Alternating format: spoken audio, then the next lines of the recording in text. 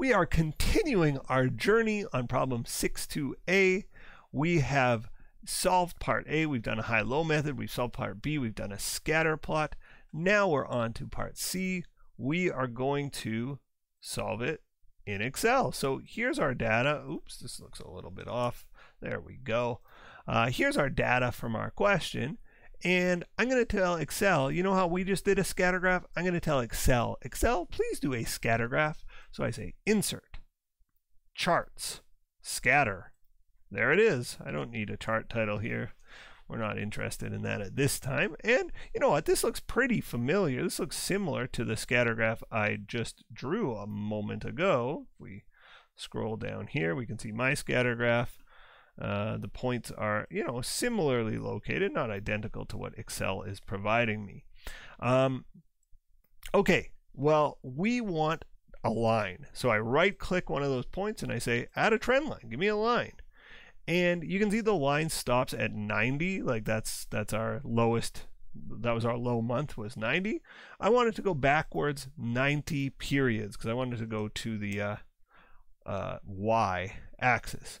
Wow, it's right on 400. Boy, my numbers were off in my scatter then because I thought it intercepted at 330, you can see there. So I was not that good at drawing this line of best fit. My visual inspection line will be pretty far off. Anyway, 400 is a very accurate intercept. In fact, I don't have to visually inspect this anymore. I don't have to look and say, okay, 400 and it looks like 1200, 100 is a good point.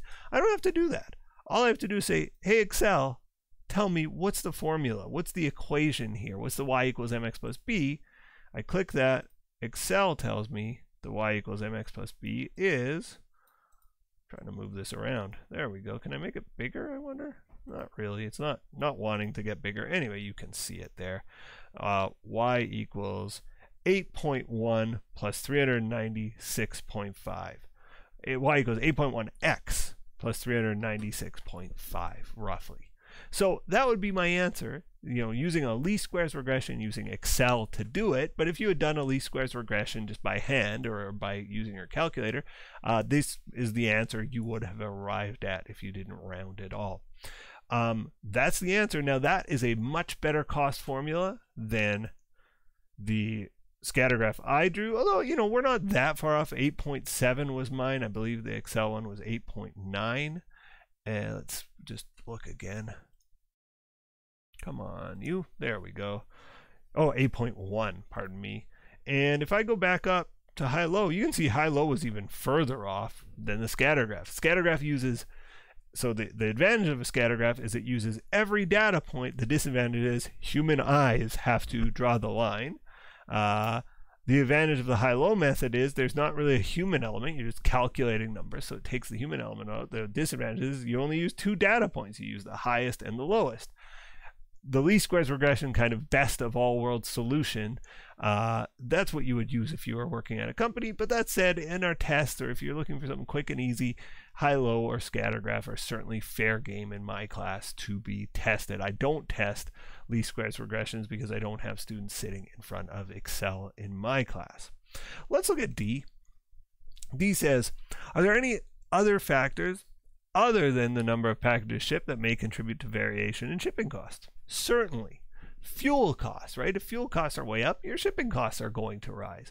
Demand for shipping, I'm guessing around Christmas, shipping it costs more because there's so much strain on a logistics system. So maybe demand for shipping is higher.